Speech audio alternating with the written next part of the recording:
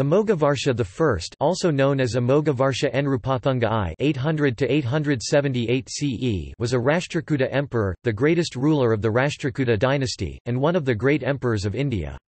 His reign of 64 years is one of the longest precisely dated monarchical reigns on record.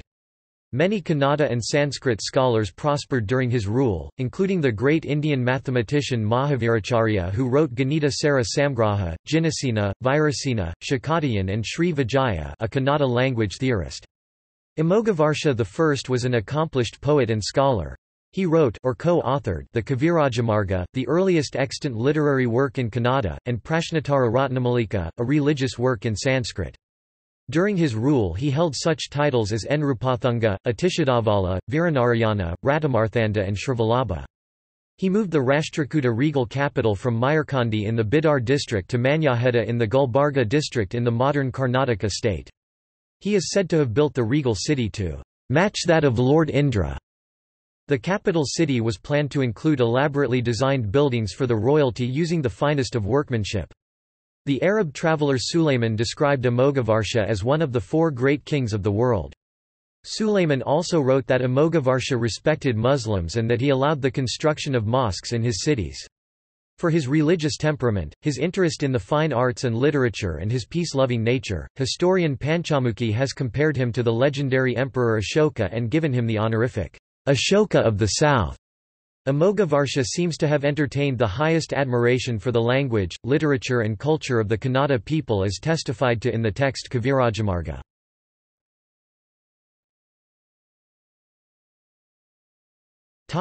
Early years.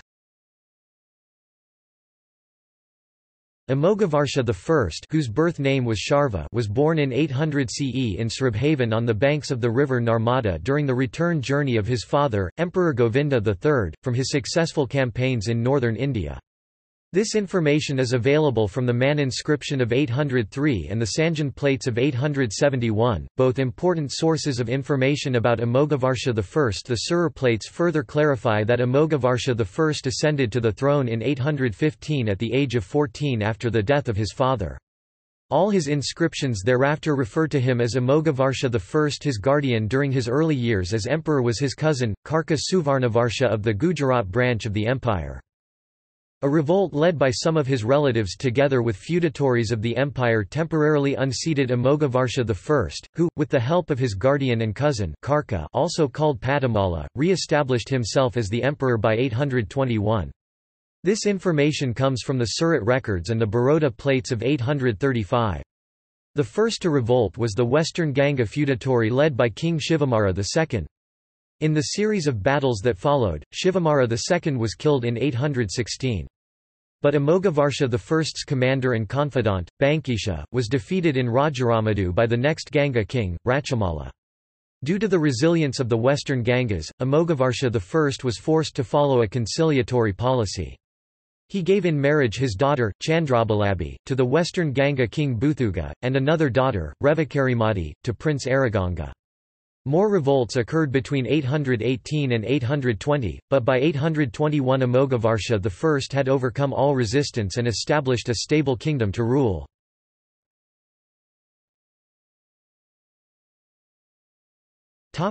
Wars in the south. Vijayaditya II of the eastern Chalukya family overthrew Bhima Salki, the ruling Rashtrakuta feudatory at Vengi, took possession of the throne and continued his hostilities against the Rashtrakutas. He captured Stamba, modern Kamamittu, a Rashtrakuta stronghold.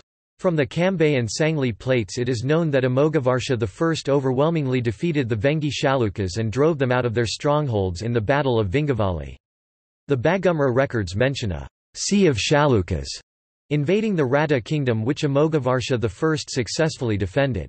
After these victories he assumed the title Viranarayana. Tranquility was restored temporarily by a marriage between Vijayaditya II's son, Vishnuvardhana V, and the Radha princess Shilamahadevi, a sister of Karka of the Gujarat Rashtrakuta branch.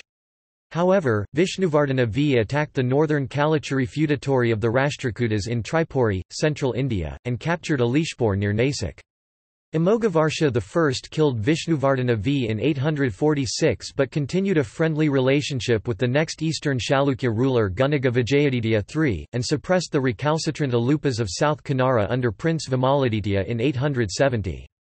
Likewise, Amoghavarsha I maintained friendly interactions with the Pallava who were busy keeping the Pandyas at bay.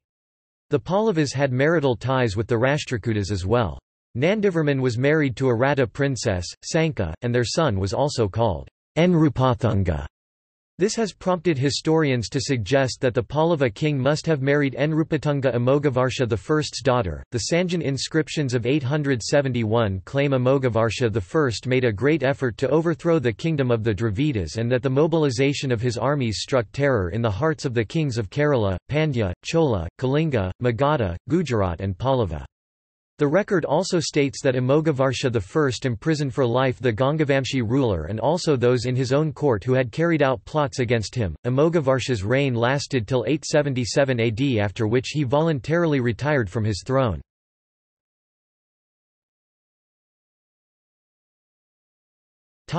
Religion, culture and literature. Amoghavarsha I preferred to remain friendly with all his neighbours and feudatories and avoided taking an aggressive posture against them. It is still debated whether he abdicated his throne at times to fulfill religious pursuits.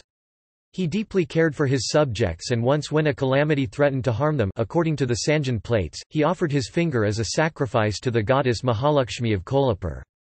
For this benevolent act the Sanjan inscription likens him to Puranic heroes such as Bali, Shibi and Jimatavahana, hero of the play Nagananda. It is written that the rulers of Vanga, Anga, Magadha, Malwa and Vengi worshipped him. Amoghavarsha I was a disciple of Acharya Jinasena. Proof for this comes from the writing, Mahapurana, also known as Uttara Purana, by Gunabhadra, in which the author states, "Blissful for the world is the existence of Jinasenacharya, by bowing to whom Amoghavarsha Nrupathunga considered himself to be purified." The same writing proves that Amoghavarsha I was a follower of the Digambara branch of Jainism. Amoghavarsha I patronized Jainism, Buddhism, and Hinduism. However, according to the scholar Reu, writings such as Mahapurana by Gunabhadra, Prashnatara Ratnamalika and Mahaviracharya's Ganita Sara Sangraha are evidence that Amoghavarsha Nrupathunga I had taken to Jainism. According to Arab traveller Suleiman, Amoghavarsha I's empire was one among the four great contemporary empires of the world, and because of his peaceful and loving nature, he has been compared to Emperor Ashoka.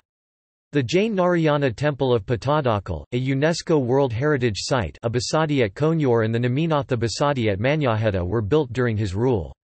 His queen was Asagava. Famous among scholars during his time were Mahaviracharya, Virasena, Jinasena, Gunabhadra, Shakatayan, and Sri Vijaya.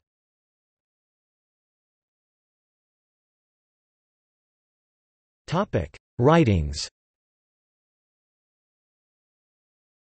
Amoghavarsha was a scholar in Kannada and Sanskrit literature. His own writing Kavirajamarga is a landmark literary work in the Kannada language and became a guide book for future poets and scholars for centuries to come. The Sanskrit writing Prashnatara Ratnamalika is said to have been written by Amoghavarsha I in his old age when he had distanced himself from the affairs of the state. However, others argue that it may have been written by Adi Shankara or by Vimalacharya. There is a mention of several Kannada authors in his works who preceded him. Those who wrote in prose were Vimala, Udaya, Nagarjuna, Jayabandhu and Durvinita, whereas those who wrote in poetry were Srivijaya, Kavisvara, Pandita, Chandra and Lokapala. Notes